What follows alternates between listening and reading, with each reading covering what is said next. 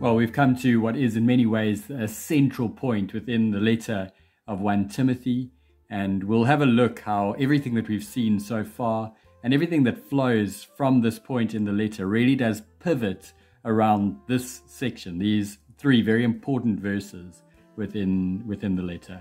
I called the sermon that I preached on this section a truth-shaped church. If you haven't yet taken the time to just read these verses for yourself, I encourage you to do that. Just stop the video, read them just a few times, try and pick up some key ideas. And if you've been on this journey through 1 Timothy up to this point, try and pick up some themes that we've seen in the letter up to this point, and spend some time praying. Ask God to help you to understand His truth, that you might be better equipped to live in response to it.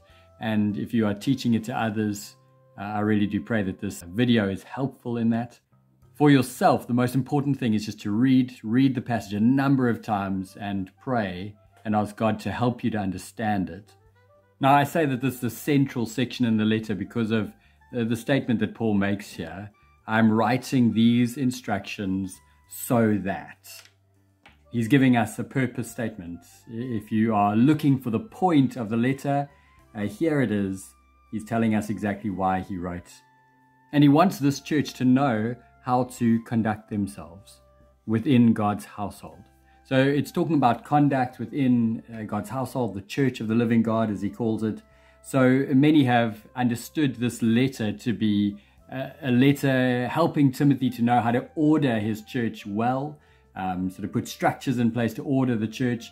Now, I think from what we've seen so far in the letter, as Paul starts and says that he is writing, Paul, the apostle of Christ Jesus, 1 verse 1, by the command of God our Savior and Christ Jesus our hope.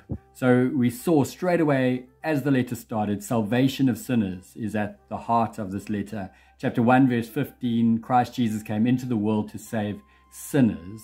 And then 2 verse 3, which we've seen already, he says God our Savior wants all people to be saved. So salvation is at the heart of the whole letter. So when he says he wants to tell them how to conduct themselves, he's telling them how to conduct themselves in such a way that the truth of their salvation will shape everything about them as the church. And so this idea of truth, the truth, there is truth with a capital T. Paul is wanting them not only to be shaped by this truth, but to hold this truth up and for their whole lives to be transformed by the truth. And when Paul speaks about truth, it is his shorthand way, it's synonymous with Paul for the gospel truth, the good news of salvation through Jesus for sinners. It's the truth that we see in 1 verse 15, it's the truth that we see in 2 verse 3 and 4, and particularly here in 2 verse 3 and 4, where Paul says, God our Savior wants all people to be saved and to come to a knowledge of the truth. Paul wanted people to know the truth. He wanted them to live according to the truth, this truth of salvation through Jesus. And here he speaks about conducting ourselves as the church in a way that really holds up this truth. And Paul gives us a number of descriptions for what the church is. He calls us God's household. He calls us the church of the living God. And he calls us the pillar and foundation of the truth. And you can spend significant time unpacking these different terms that Paul uses for the church. If you want to go and cross-reference some more of what Paul says about God's household, you can go and look at Ephesians 2, verse 19 to 22. He's already spoken about God's household in 1 Timothy 3, verse 4 and 12. And if you think about a household, if you think about your own household, it's the house that belongs to you. And here he says that as the church, we are God's household. It's the house, the family members who belong to God. And if you want to know what it's like to be a part of God's household, the best way to do that is to go and see how the members of that household conduct themselves. So Paul wants them to conduct themselves in a way that is good and right. And in this household, shaped by this glorious truth of salvation, we want Jesus to be the hero in the house.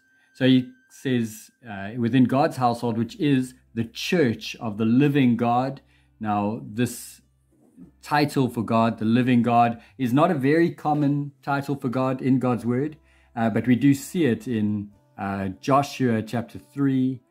We see it in 1 Samuel, the great story of David and Goliath in 1 Samuel 17.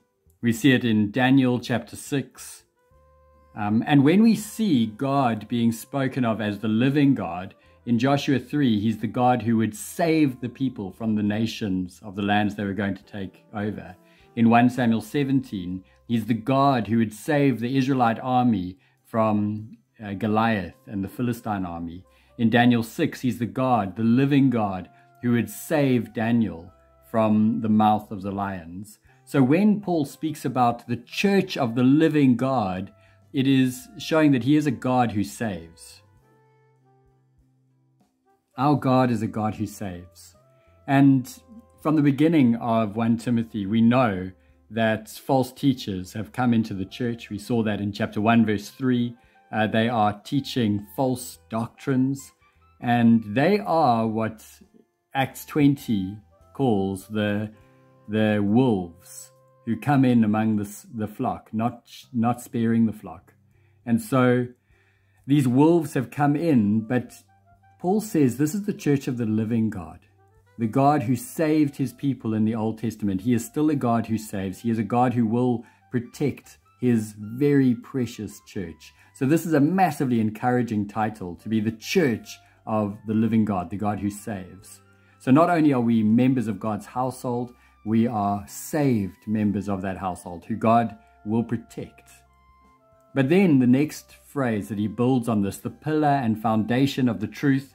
In Ephesus, they had many temples. One of the biggest and most well-known was the temple to Artemis, and full of pillars and a firm foundation that held up this magnificent roof of this temple. But here, Paul wants them to picture that kind of picture, but it's us, the temple, who are the pillar and foundation holding up the truth.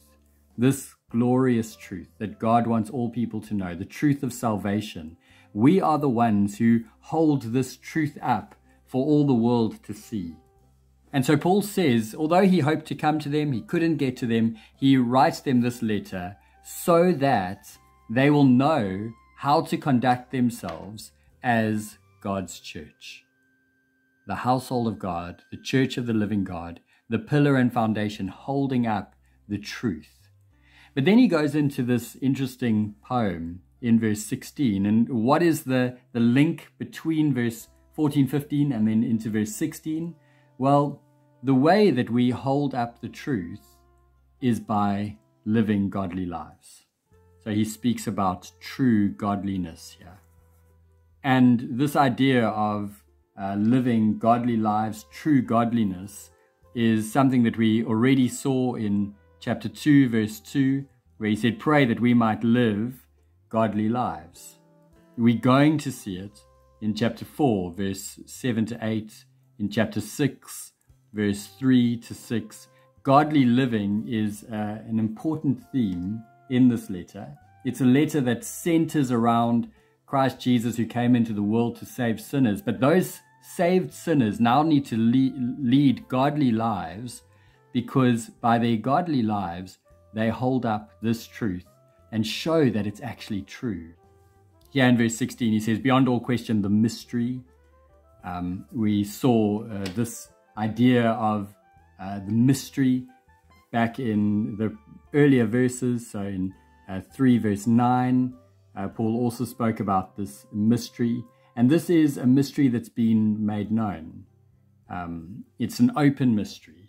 The mystery as fully revealed in Christ, who's come into the world to save sinners. So the mystery refers to the whole scope of the Bible story the revealed content of God's plan of salvation, which finds its climax in Jesus. And he's saying, beyond all question, the mystery from which true godliness springs. So this mystery fuels true godliness. And then he gives us this poem, which is a summary of the mystery that he's talking about, the revealed mystery that he's talking about. And I think we can look at this poem in 3 couplets. The first 2 verses are reminding us that Jesus appeared in the flesh. So he came as a real man to live the life that we couldn't live. And then he died the death that we deserved to die. But then he was vindicated by the Spirit when on the 3rd day he rose again. So the first 2 lines of this poem are holding up what is central to the gospel, the truth that we hold dear, that Christ Jesus came into the world to save sinners, that he died and was raised to life so that we might have life. And then the next 2 lines of this poem was seen by angels, was preached among the nations. They are speaking about what happened after Jesus rose from the dead. If you go and read the resurrection account in Matthew's gospel, as angels spoke to the woman and said, well, he's not here, he's risen. And then they said, go and tell the disciples that he's not here. So it's talking about the resurrection of Jesus. He was seen by angels. He was preached among the nations. And why would this message need to be preached? Because it's truth that needs to be believed in. We want to hold this truth up, the good news about Jesus, and we want the world to believe. Because Jesus is now seated on his throne in glory, and one day he will come. And only those who have believed in him will get to join him in glory.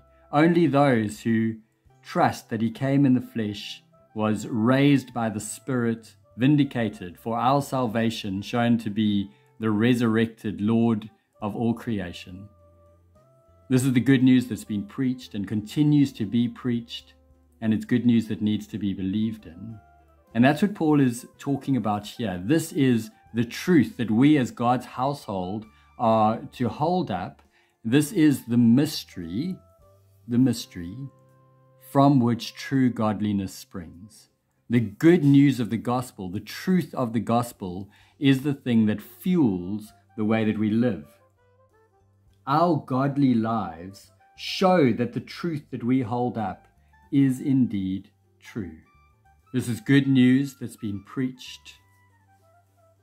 It is good news that has been believed on. And it's good news that needs to continue to be preached so that others will believe and they will be counted among those sinners who have now been saved by Jesus. And so we want to, as the church, conduct ourselves in a way that shows how good it is to be a part of God's household, full of saved sinners, rejoicing in the living God who saves and holding up this truth that Jesus saves by the way that we live. Now, a very important takeaway point from all of this is the fact that the way we live as Christians matters. We can't just go on living our own lives, being thankful for the salvation that is ours in Jesus, but not letting it change the way we live, or else our very lives won't be something that holds up this truth for the watching world to see. So we need to think very carefully about how we live. And so if you think about the verses that came before this, where Paul spoke to the overseers and the deacons and he told them these are the types of qualifications that need to be seen in your lives, well, it's those kind of things that need to be seen in the lives of all of God's people, so that true godliness will be seen in all of God's people, because those godly lives are what show that the truth that we hold up is indeed true. The way we live as Christians really does matter. And so as you dig into this passage further, as you think about how your life and the life of those who you are going to teach holds this truth up, it should be our prayer that God would show areas of our lives in which we aren't living as godly, in as godly a way as we should, and pray that the mystery of this gospel that has been preached to us and believed by us, that it would continue its work of transformation in our lives, so that our very lives will hold this truth up for the world to see, as we rejoice in the salvation that our living God has secured for us, as we live together as God's household, brothers and sisters, united because of Jesus, holding up and holding out this truth that Christ Jesus came into the world to save sinners. We can't just go on living the way we once did. Our lives need to show that the gospel shapes, the truth shapes us as God's people. The way we live as Christians matters. So let's pray that our very lives would indeed hold out this glorious truth to a watching world. And let's pray that all the glory would go to Christ, our King.